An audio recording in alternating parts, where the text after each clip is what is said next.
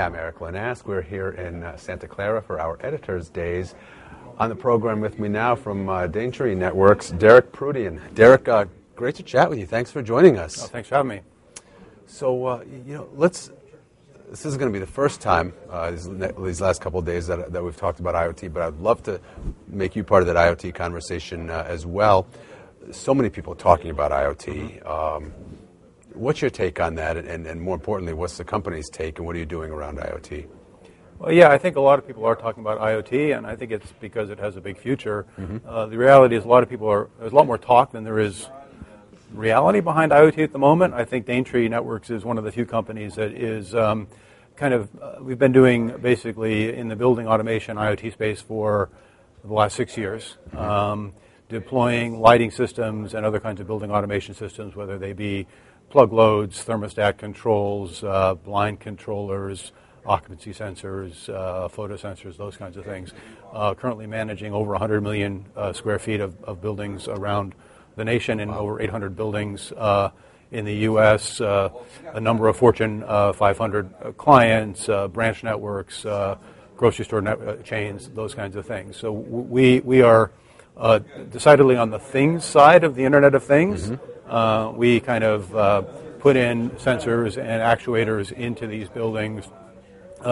We allow our clients to, from a centralized web application, manage all of their buildings. So if one of our customers is a shopping store, a grocery store chain, over 100 locations, they can manage all those locations from a centralized dashboard. They can tell light levels. They can see if they've got, for example, problems with chillers on the roof to do preventative maintenance before they have a failure.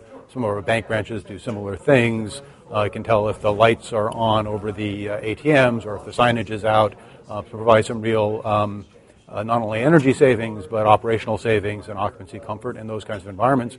In the process, we're generating huge amounts of data, which we store in time series databases and is available through our API for ourselves as well as third-party IoT vendors to get access to that data and do interesting things with that data. So we're kind of enabling the Internet of Things by providing the actuators and the sources of data in an open standard way that allows our customers to utilize that data to make their businesses run better. How are those businesses, why and how are those businesses coming to you? What's the motivation for businesses? I guess there's a couple of options. One is a retrofit, the other is a new build. I imagine it's some combination of the two. What's that motivation? Yeah, so that's a good question. And we've seen a transition over the past couple of years in that.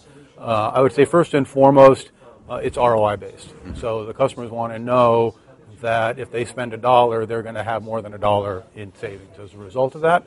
I think that historically it's been largely driven by energy savings. So a lot of our installations have been primarily around energy savings from better lighting control. We've been quite independently of the IoT mantra. There's been a revolution in LED upgrade cycles because of the huge efficiencies and energy savings from replacing your existing fluorescent or incandescent lighting with LEDs. And a lot of customers are looking at that payback and looking at the benefit that they can get by installing not only more energy efficient lighting, but in controlling that and in doing it in an open standards way using a Zigbee network, which is an open standard network that we support in order to future-proof their businesses for not only controlled lighting, but controlled plug loads, controlled thermostats, controlled occupancy sensors, and the like. So I would say ROI is the number one benefit, and that is, I would say, for the past 5 or 6 years has been dominated by energy savings. So we'll do a lot of energy calculations around how much we can save you by being smart about how you manage your energy footprint. It's also been driven in places like California by regulations like Title 24, or in New York by ASHRAE and other places where new construction in particular has to meet certain requirements, right. and we can provide the control systems to do that.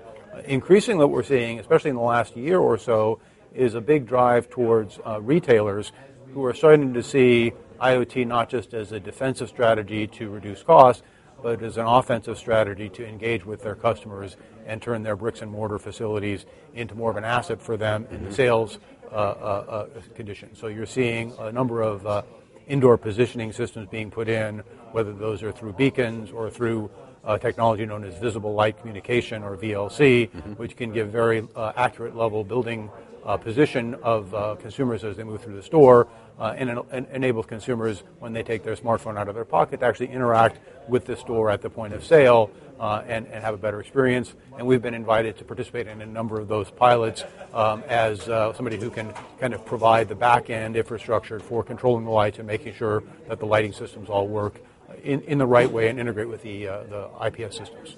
And that's kind of where it really starts to get interesting, is where you're not talking purely about cost savings, and that's where a lot of tech conversations start, is cost savings. But when you really get into revenue generation and new revenue opportunities with the technology.